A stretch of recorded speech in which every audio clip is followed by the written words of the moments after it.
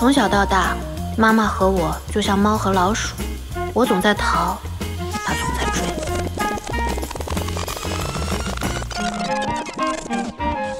这次区里的钢琴比赛，咱们琴行有2位同学参加，全部载誉而归。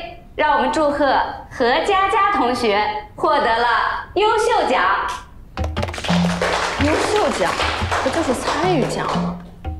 好，接下来让我们祝贺我们的浩洋同学获得了1等奖1名。中奖哎！何妈妈，你家小孩都学好久了吧？我估计以后你们家钢琴也没什么大用处，便宜点转给我呗。我们家仔仔啊有才华的。有什么才华呀？5岁还尿床的才华吗？哎，这个人阴阳怪气的。何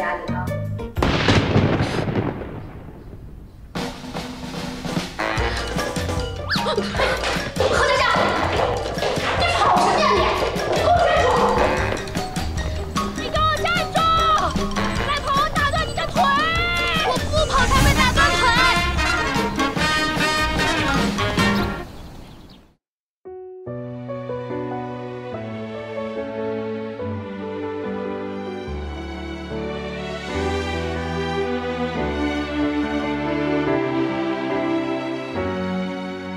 知道远方是个梦想，也是个方向，在我心房从未到达，但是我向往。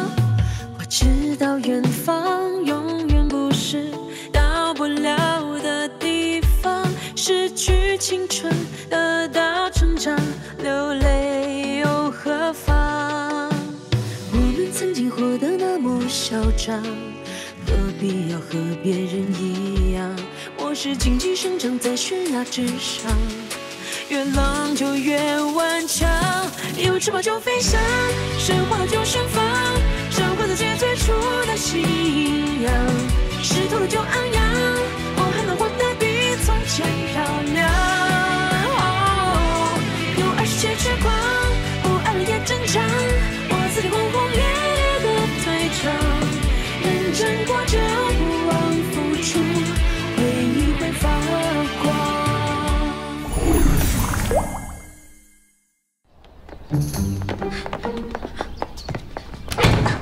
开门！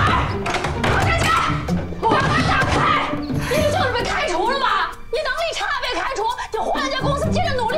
你上进点好不好啊？还有你那个吕田，妈，你别说了，别说了。除了长得帅一点，什么都不是。你给人家当小媳妇儿，给人刷碗交房租那么多年，你丢不丢人呢你？啊！我是这么让你长大的吗？你有点出息行不行啊？何佳佳，你遇到点事你就跑，跑了你就躲。妈，你别说了，别说了。你给我把门开开！哎，请问你是何佳佳的妈妈吗？我是。你谁呀？您不要着急，佳佳啊在屋里可能有事儿。阿姨，您刚才说的是什么来着？小媳妇儿？完了，我所有的事情都要被知道了，我的人生到此为止。何佳佳，你不开门，我找人把门砸开！何妈妈，你要不上楼休息一会儿怎么样？你给我出来！何妈妈，喂，警察叔叔，我要报警。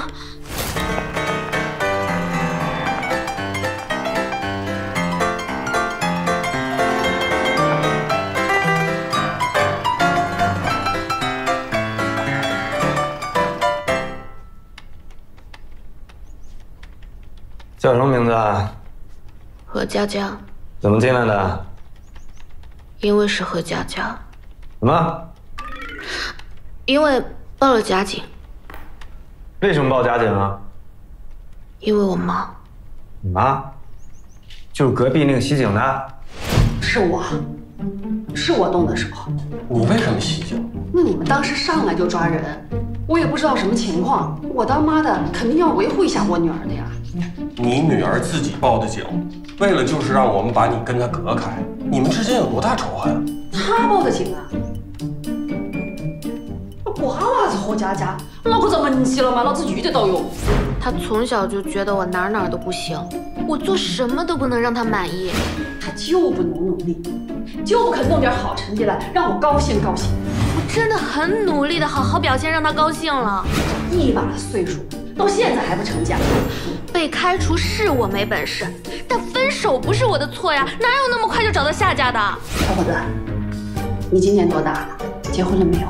啊？骗子！还高级白领呢，还什么金龟婿呢？你做不到你就做不到吗？你装什么呀？啊！我都不知道怎么把你养成这个样子。我就知道。你知道什么呀你？我就知道你很后悔，后悔把我给生下来。我是后悔，我生你还不如生块铁板呢。那铁板捂着捂着还捂热了呢。你倒好，你就是个骗子，对我半句实话都没有的，冷的热的全都是假的。你这么讨厌我，当初干嘛把我生下来啊？你干嘛不让我跟着我爸？为什么要把我留在身边？我对你不够好吗？哦，把你留给你那个死爹啊，他会管你吗？他会供你吃，供你喝，供你好好上大学吗？我一个人把你养大很辛苦的，我说你两句你还顶嘴啊？警察叔叔，我知道错了，给我换个房间吧，我以后再也不敢酒驾了。我不是骗子。什么？我说我不是骗子，我读幼儿园的时候就知道了，只有我胸前带着小红花，你来接我的时候才会笑。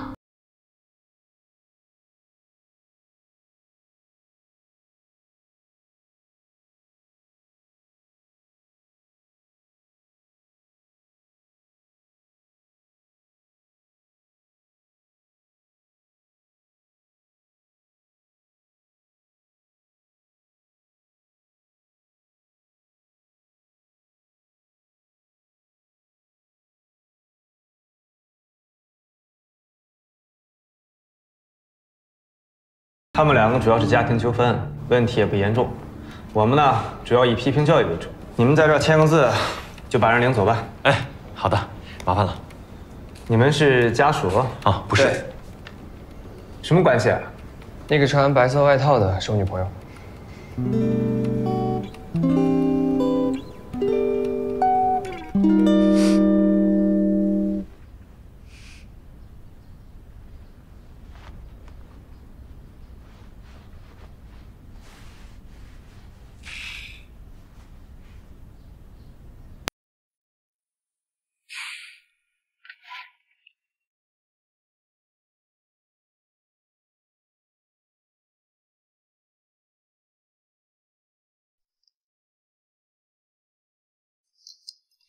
我热，帮我拿一下外套。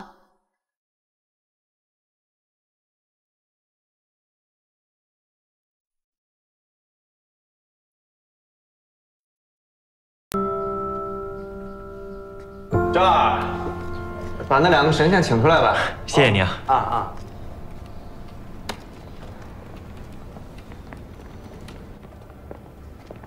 哎，穿白外套那个是你女朋友，那另一个呢？大姐，你小男友来接你了。胡说什么呢？怎么还不好意思了呢？走吧，你俩。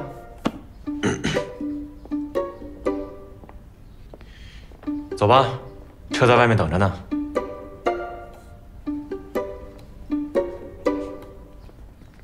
懒得跟你解释。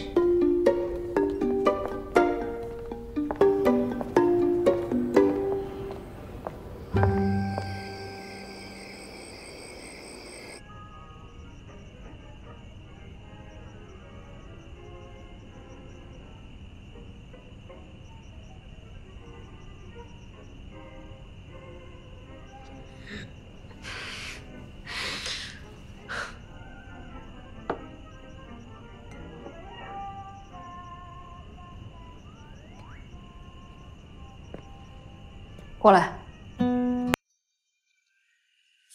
过来。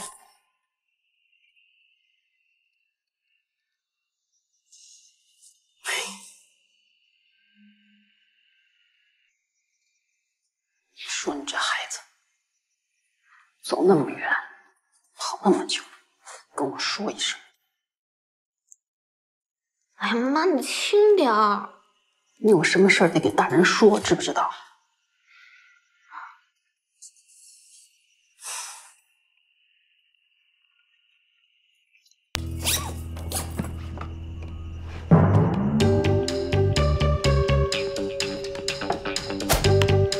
何佳佳，妈，你怎么又吵家伙？哎，你跑什么呀？哎，可妈妈，你别生气，有话好好说。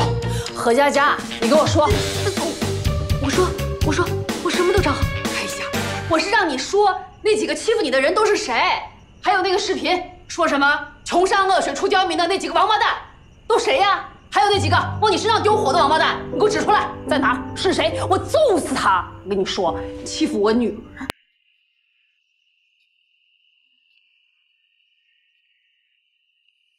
哎，怎么了啊？怎么了？我让你给我指王八蛋呢。哎，好了啊，好了。我也想抱，别闹。我也想抱。啊，不难过了啊，不难过了。好了，听话。你说你这孩子，我跟你说，谁要是敢欺负我女儿，我拿命跟他拼。好了啊，好，乖啊，乖。好了。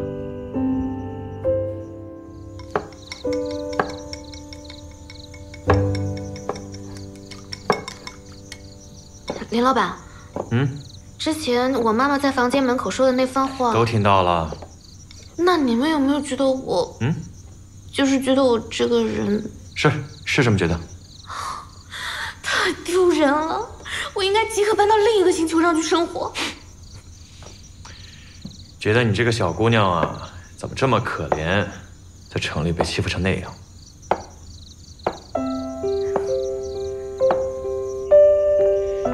何妈妈，这个是专门为您做的。哎呦，谢谢啊！我去拿些碗筷，你稍等。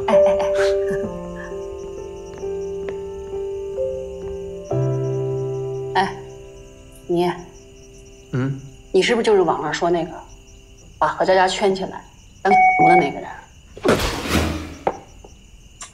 搞什么乱？阿姨，狠人。妈，这怎么可能是真的？哎呀，我知道。哎，你看人小白脸儿，长那么帅，把自己捯饬的像模像样，那经济条件肯定也不错呀。他能看得上你？那话也不是这样说的吧？好了，别捣乱。你到底是干嘛的？阿姨，我是个作家，写小说的。还真是个作家啊！哎呀，那你们这行得老熬夜吧？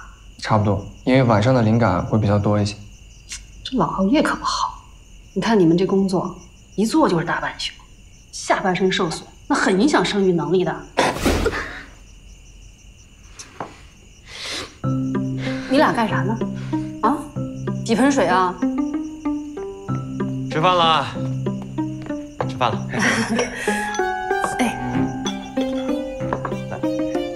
哎，谢谢。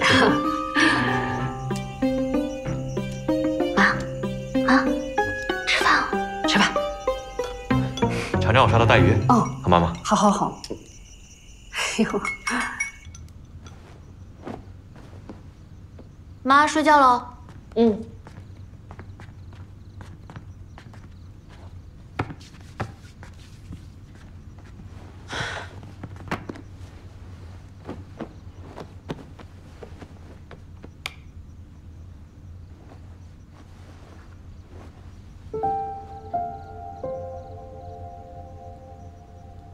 妈，你睡了吗？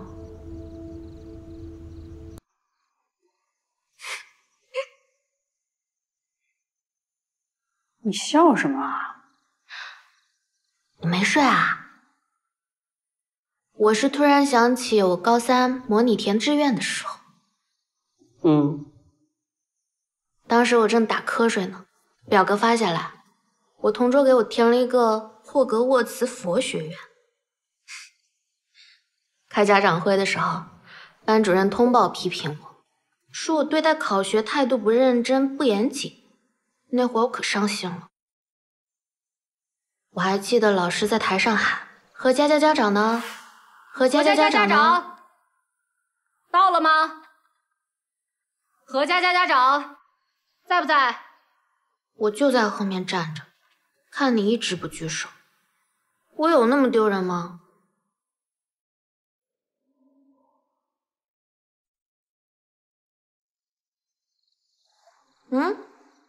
妈，你当时为什么不举手啊？承认是我妈有那么丢人吗？你这事儿吧，我记得了。我都记得。我忘了。那你有什么理想吗？还能是什么？指望你出人头地呗。那我现在这样，你是不是也不愿意承认是我妈呀？妈，你有毛病是不是啊？还睡不睡了？那生我之前呢？什么生你之前？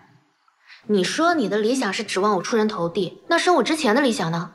你是不是吃撑了你？一天到晚问这些没名堂的东西。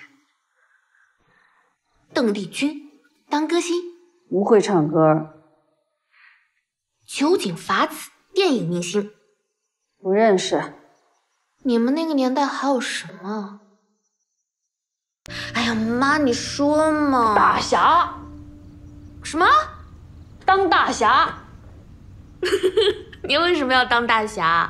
因为喜欢看古龙的小说呗。10几岁的时候。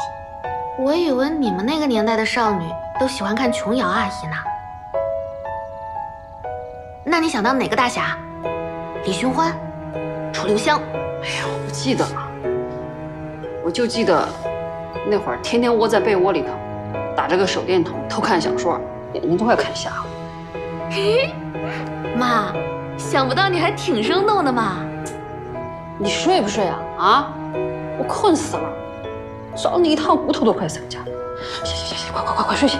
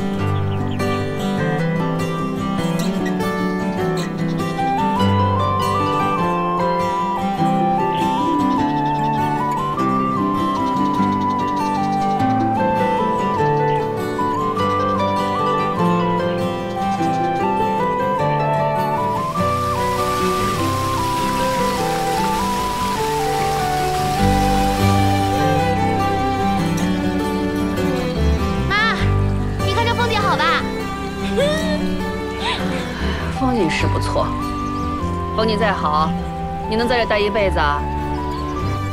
你在逃避现实的时候，同龄人都在为自己的未来奋斗。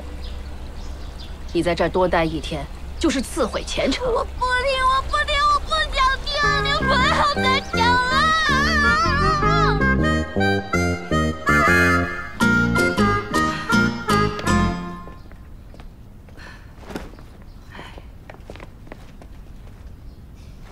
金爷爷，哟，佳佳来了。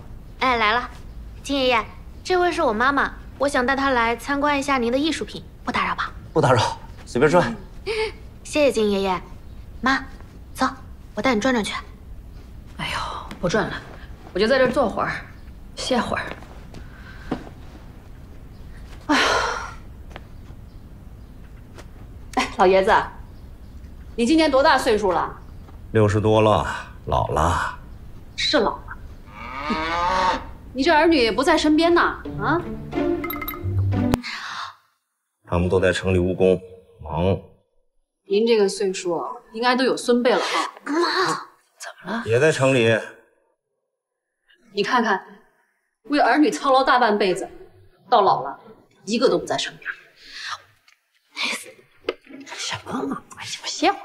我这身子骨硬了，不需要他们在身边。您别误会，我是说呀，您这个岁数应该置办养老保险了。你看这老年人应该为自己打算，别等老了废了，那儿女再把你当皮球一样踢来踢去，那才叫伤心。国家政策好，我有心能和，操什么心？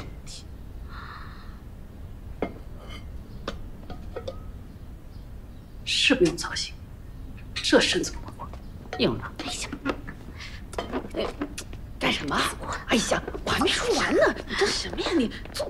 哎呀。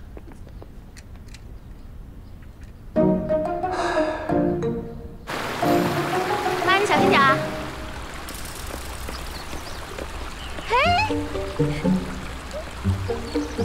妈，他是村里的小鬼头周景瑜，叫我老大。叫你老大？嗯。你今年多大了？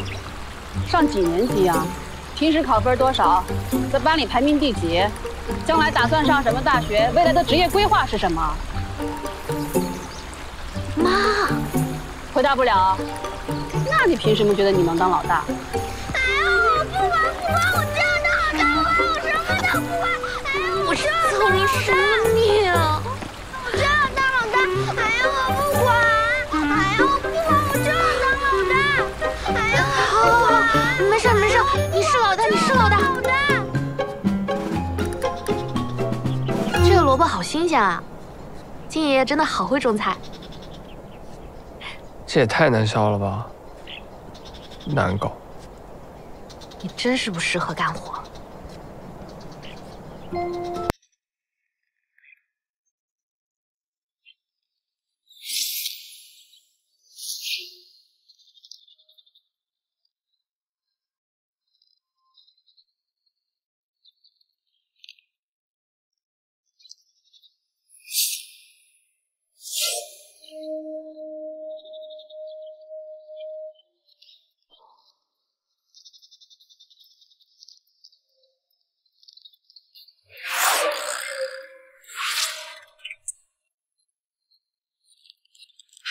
我这想啥呢？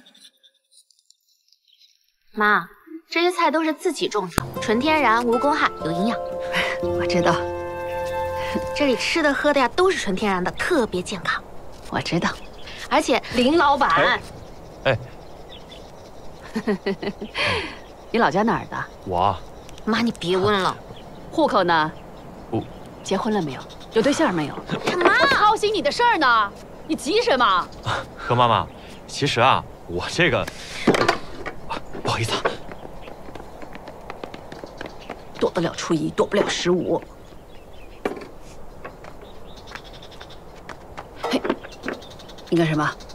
阿姨，您还没问我呢。老家、户口、对象。我不跟支棱不起来的小孩说话。什么意思呀？没明白。你看你这身装扮，一看就不靠谱啊。明白了。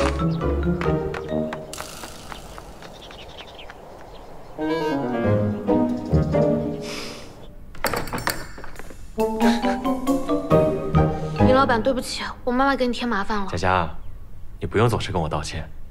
明天我想给村子里大家挨个道个歉。这又不是你的错。这就是我的错，我妈妈就是来找我的。如果她不是来找我，她怎么会过来的？她就是要给大家添麻烦，我也不知道她为什么会这样。因为是妈妈呀。什么？因为是妈妈。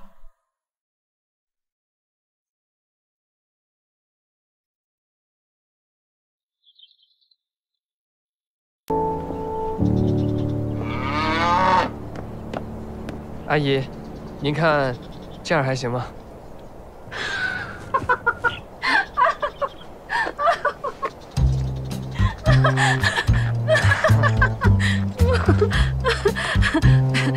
过来过来，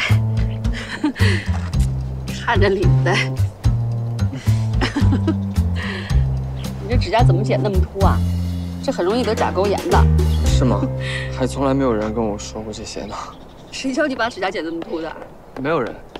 小学的时候，我有个同桌，抱怨妈妈帮他把指甲剪得很短。那个时候我就觉得，是不是有妈妈在身边的孩子指甲都那么多，就秃了这么多年？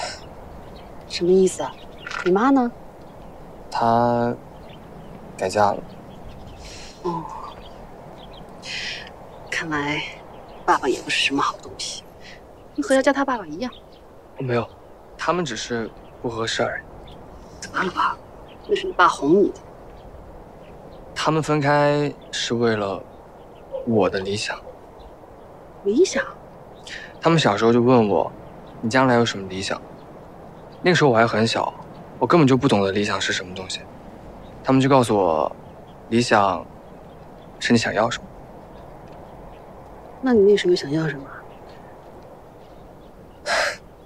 我想要爸爸妈妈不吵架。他们为了我的理想，所以就分开了。他们都是好人，爸爸还是很好的把我养大了，妈妈偶尔会回来看我，就是偶尔。这家伙话今天怎么突然这么多？我小时候也有理想，是什么呀？做大侠。我想有一双干净的手。你知道我为什么要让何佳佳学钢琴吗？因为我觉得钢琴师的手都干净、修长，还特漂亮。我在佳佳学钢琴那个年纪啊，又黑又矮。那您妈妈呢？佳佳的姥姥走得早，为了贴补家里的生计，我那时候每天都得到国道边上去捡卡车上掉下来的煤块，我得捡整整一筐啊。每天我的手都会被煤块染黑，怎么洗也洗不干净。那个时候我每天就想，不要再捡煤块了，我就想要一双干净漂亮的手。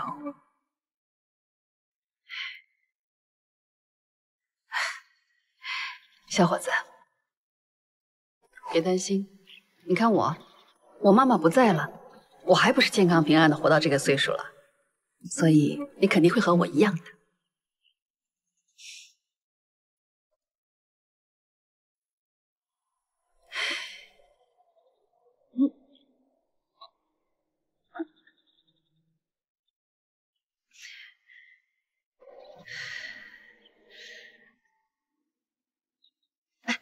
哎呦，你这大油头还往我肩上靠的。对了，阿姨，那何佳佳小时候弹钢琴弹得好吗？好，还不如一个5岁小孩弹得好。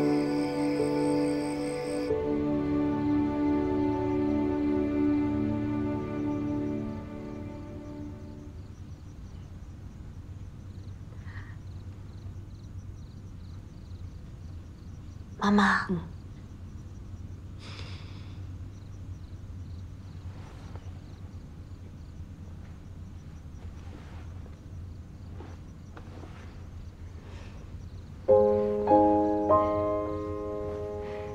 妈妈，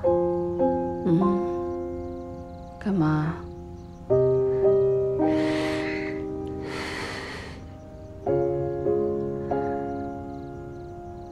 妈妈，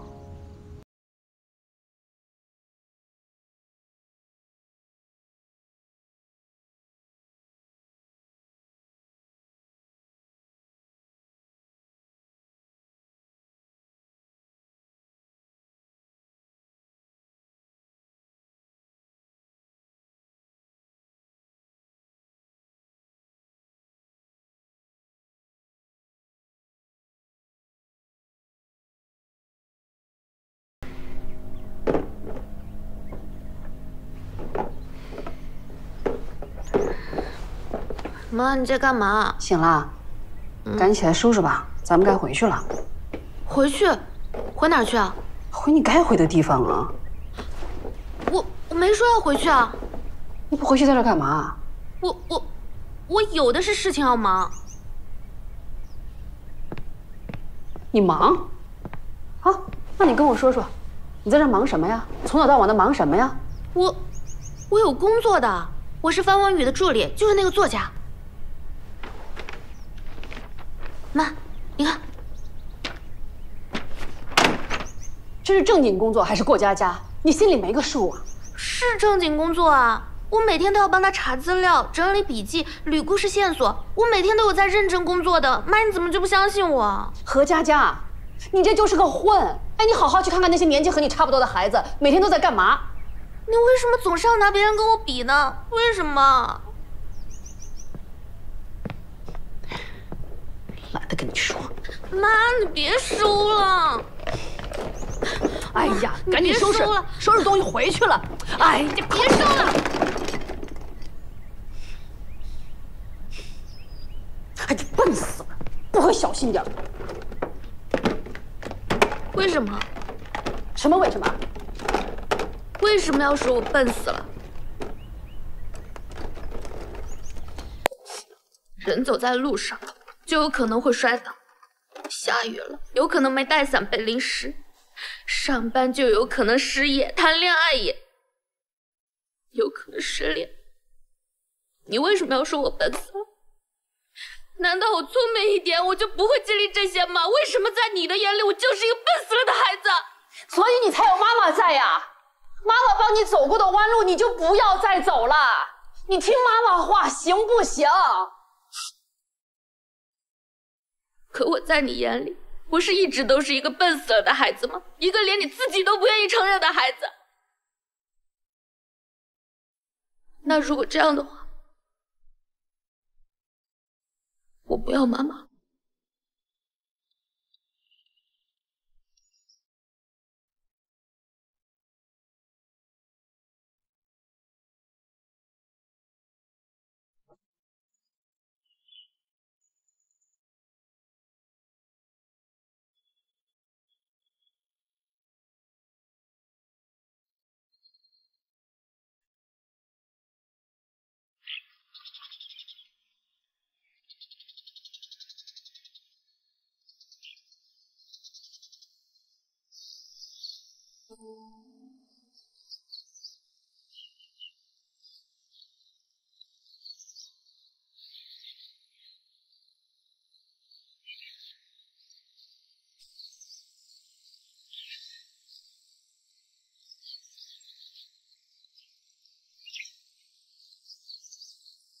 不是妈妈非要拿你和别人比，而是我非要和别人比。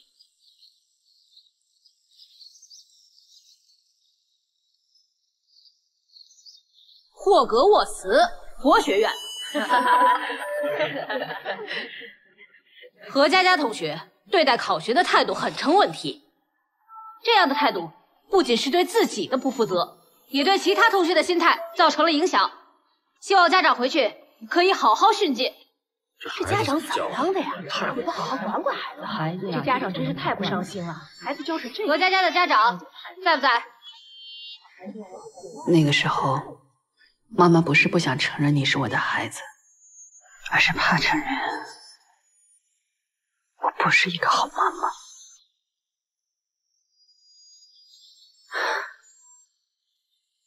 你姥姥去得早，你那个混蛋爹扔下我们就滚蛋了，一个人把你养大，我真的很怕，我自己不是一个好妈妈。对不起啊，妈妈也是第一次当妈妈，从小到大让你受委屈了啊。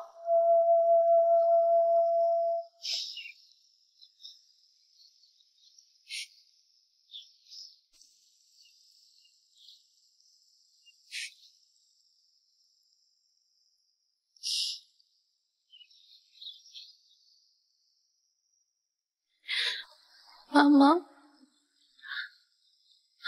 我真的好想当你的妈妈，这样我就可以保护你，让你好好的长大。